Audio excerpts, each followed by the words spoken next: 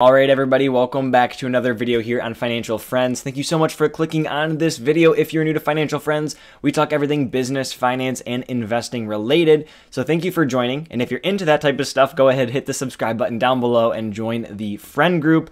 And go ahead and smash that like button no matter who you are. It just takes 1 second and it helps push the video to more people. I greatly appreciate your support. So the topic of today's video, the thumbnail, the title, it all.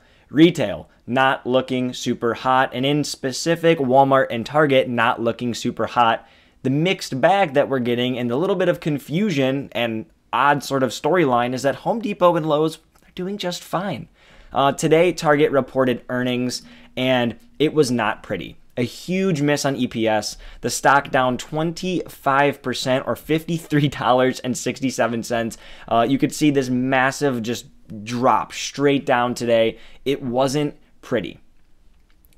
Walmart stock has been falling over the last couple days too. They reported a day before Target reported, down 17.2% just this week, fell 6.79% today in sympathy, kind of in regard to exactly what Target had reported. People are like, oh my gosh, well, if Target's doing it, then the outlook can't look super hot, and I own Walmart, so let me just sell my stock too. So you kind of have this just snowball that's going downwards. Home Depot and Lowe's, we're not going to touch on them really the remainder of this video, not till the end. They're kind of in a league of their own. They're a little bit different than the Walmart and Target comparison because you can directly compare Target and Walmart. That's what we're kind of going to be doing in this video.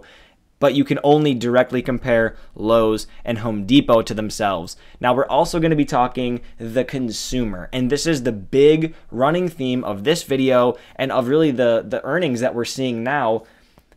Can the consumer keep up with inflation, and can Target and Walmart not raise prices on the consumer to help them continue to consume even while there's inflation, even if it hurts their bottom line, which I think we can all tell it is. Target and Walmart are not making as much money as they should be, but they're still seeing demand from the consumer. Now, why is this happening? What is going on? If you take a look at Target's earnings for this Q1, you can see that they actually outpaced themselves in sales from last year to this year.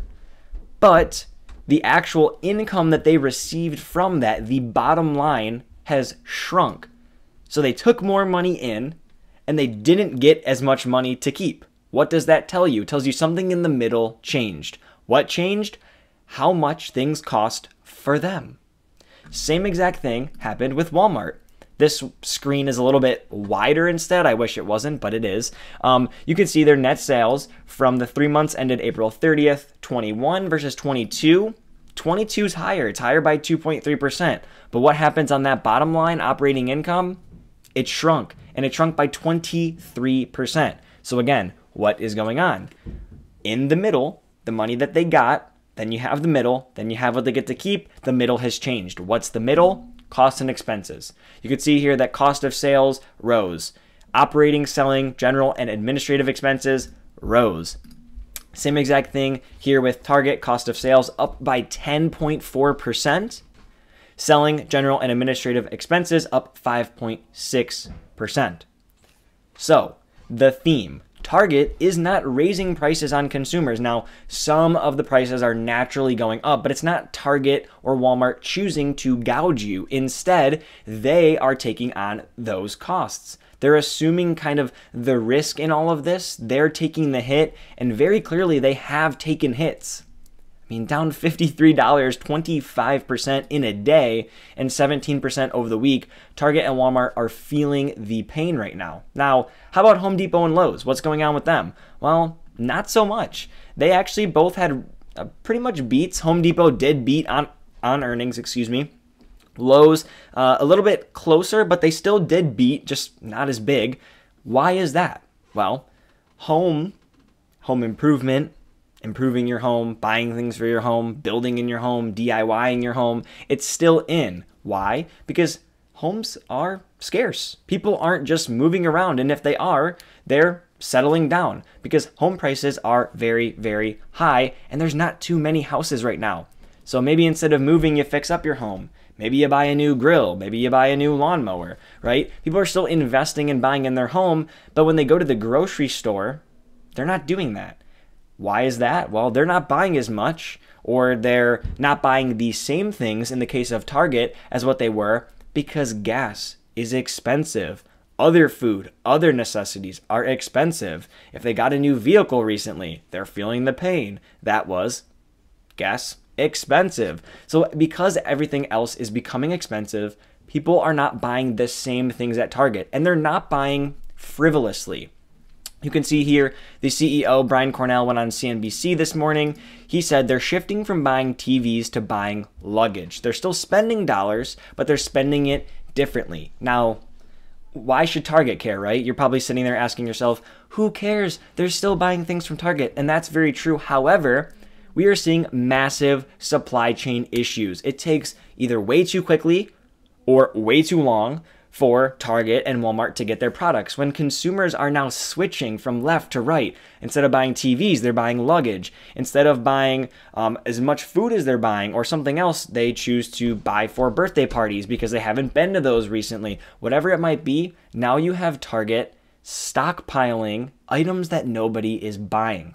Their inventory actually went up over this period. Now, you might sit there and think, oh, well, isn't that a good thing? They have more products. You can see here their inventory slightly raising. No, that's not good, because that means you didn't sell it. And if you didn't sell it, you don't have money. And I'm not sure, actually. Let's go ahead and take a look while we're making this video if we saw the same thing with Walmart. I'm actually pretty interested to see where that would be. You could see here change in inventories. Inventories, it looks like, I'm assuming that this is for them, this operating income, it is up. So they are now holding on to more inventory as well. Again, you might assume, here's inventories from 2021 to 22 to 22. Again, yes, inventories are up. Again, that is not a positive thing for these companies. Why? Because you have to sell things to make money. If you have the inventory, all you've done as the store is pay for it and put it in a warehouse somewhere. You need customers to buy it. And when they're not buying the same things that they were buying, that's not good for you. In general, the consumer is still strong. The consumer is still buying. We can see, again, we noted this at the beginning of the video. Sales are up. People are still spending money. But Target and Walmart just don't get to keep as much money. Walmart did note, however, that they do see some change in the consumer. Instead of buying whole gallons of milk, they actually noted that they're buying half gallons of milk. They're skimping over clothes in favor of food.